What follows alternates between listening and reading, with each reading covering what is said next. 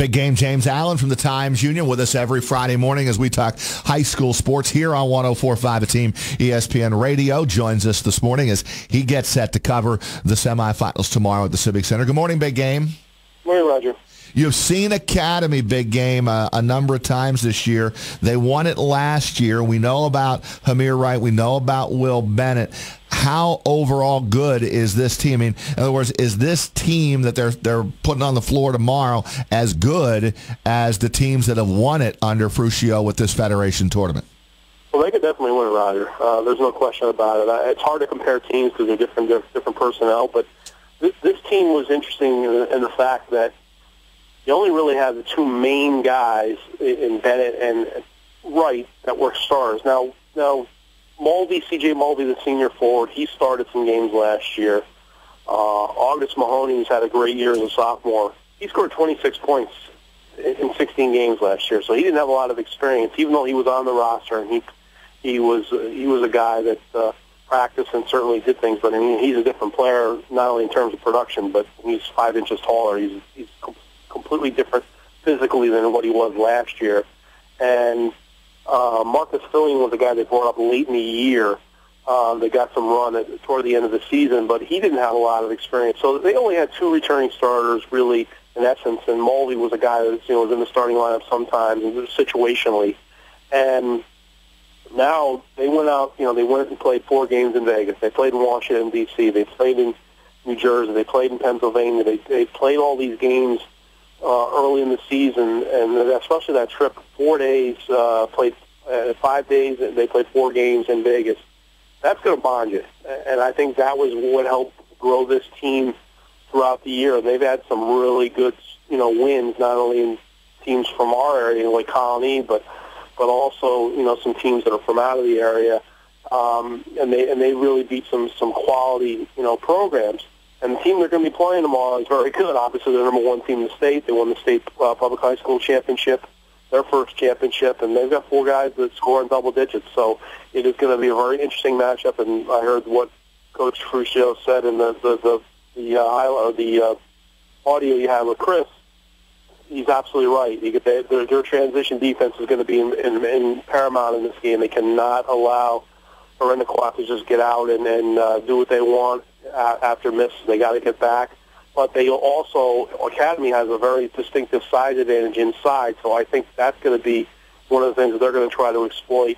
And they're really good at spacing the floor. They run a lot of college-type offense that a lot of high school teams don't run, and they can get the shots they want.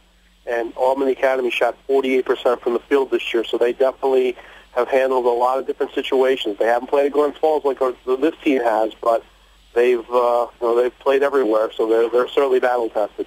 I'm sure Ron DeCoy knows all about Hamir Wright, Will Bennett. Who will be an X factor for Academy tomorrow? Well, I don't think there's any question. Mahoney's had a great year. He's averaging 16 a game. He's shooting 50% from the field. He's shooting 46% from 3. Obviously shooting at the Glens Falls Civic Center, if you haven't done it before, it can be a little bit of a difficult situation, but I think he's going to be an interesting matchup because the guy he's guarding is the leading scorer for Winnicott. His name is Gerald Drumgoole. He's 16-6 a game, so they're about the same in production, and he's going to have to be big. But I think Mulvey's a huge factor for them because, Roger, he's 6'8". He's got really long wingspan. He's going to be playing next year at Salisbury, which is a prep school in Connecticut. And he's shooting 62% from the field. And sometimes, Coach Fruscio did a story on him the other day, and sometimes he's almost too unselfish because he's always looking to make the right play. But I think he's going to be very important for them. He may not score a lot of points, but he's going to have to rebound. He's going to have to stay on the floor, and he can really outlet the ball. He's very savvy in terms of the X's and O's of the game, and I think he's going to be a very, very important factor if they're going to win this game. Big game, James Allen with us here on Big Board Sports 104.5 The Team. James, what kind of atmosphere are you expecting? I joked with Hamir Wright yesterday, like, you've played this thing at the Times Union Center, they've had you play this thing at CEFCU Arena, now you're going to play it at the Civic Center. With it being in Glens Falls, Do you think that the atmosphere is lessened by the fact that the state tournament was there, or maybe it's amped up a little bit because people are craving hoops?